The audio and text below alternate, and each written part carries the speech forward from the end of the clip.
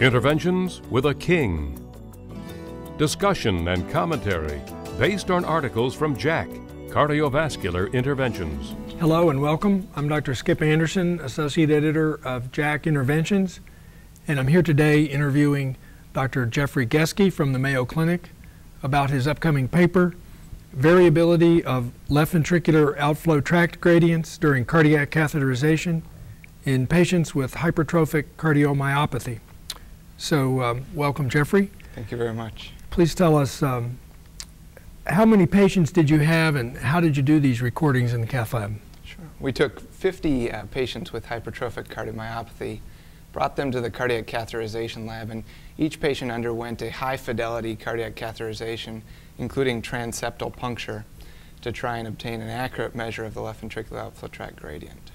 I see. So high fidelity means you use the micromanometer tip catheters, transeptal positioning. That's correct. All patients had the high-fidelity micromanometer tip catheters during the time of their catheterization. I see.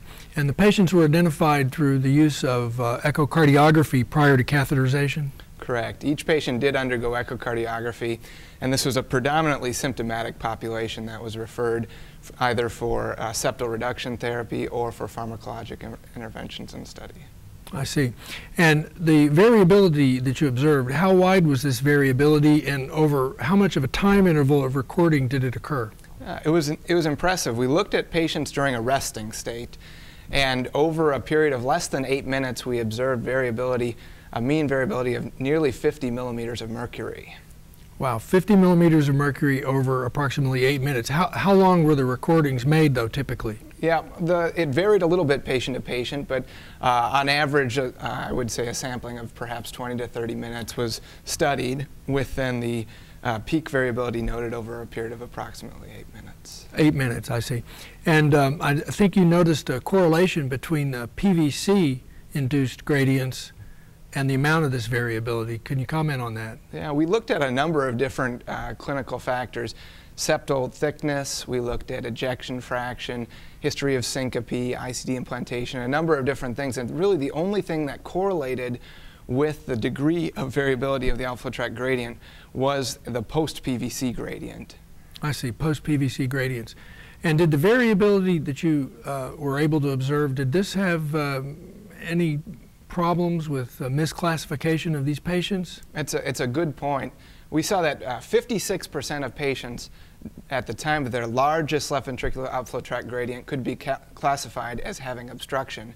However, if you took the smallest measurement during that resting time, a full 50% of the study population could actually be classified otherwise. So only 6% of the patients that were obstructive were always obstructive, and actually 50% of the total study population had potential to be misclassified as either obstructive or non-obstructive. Non-obstructive, I see.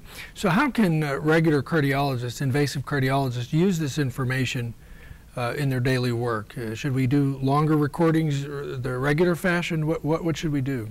I think that it's really important to be aware of the degree of variability, and not only that, the temporal relationship of this, that it happens rather rapidly, and that a single quick measure perhaps is not ideal for correctly classifying or describing the gradient, and that instead it's important that in a patient with symptoms going for a comprehensive hemodynamic evaluation to assess not only the resting gradient, but perhaps consider provocative maneuvers, evaluation of a post-PVC gradient, or looking at perhaps a longer period of time to study the gradient. I see. Thank you, Dr. Geske.